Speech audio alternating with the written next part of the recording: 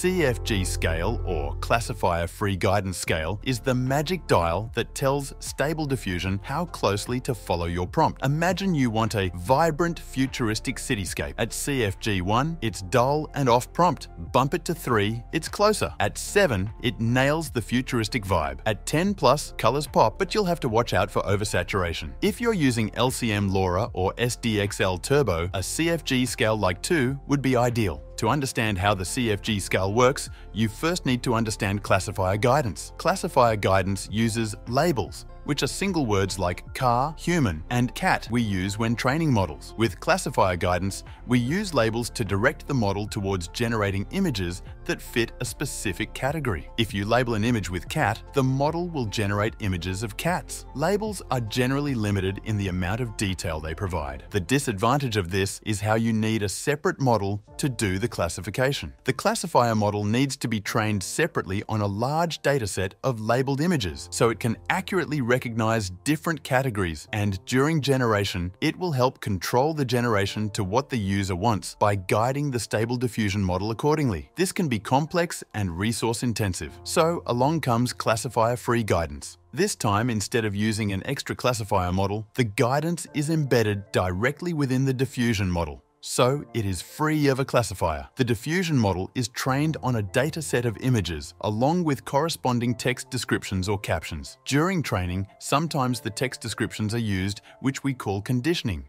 and sometimes they are not, which we call unconditioned. This helps the model learn to generate images both with and without explicit guidance. Finally, we get to Classifier-Free Guidance Scale, or CFG Scale for short. This controls how much the text prompt guides the image. Low CFG equals random results. Moderate CFG 7 to 10 equals prompt following. High CFG equals super precise images. If you are using a tool like Web UI or Comfy UI, there is a special section where you can control the CFG scale, and if you're using a tool like Focus or Anygen AI, a best-suited CFG scale is already chosen for you by default. This is CFG Scale in 2 minutes. Thanks for watching, and make sure to subscribe for more content like this.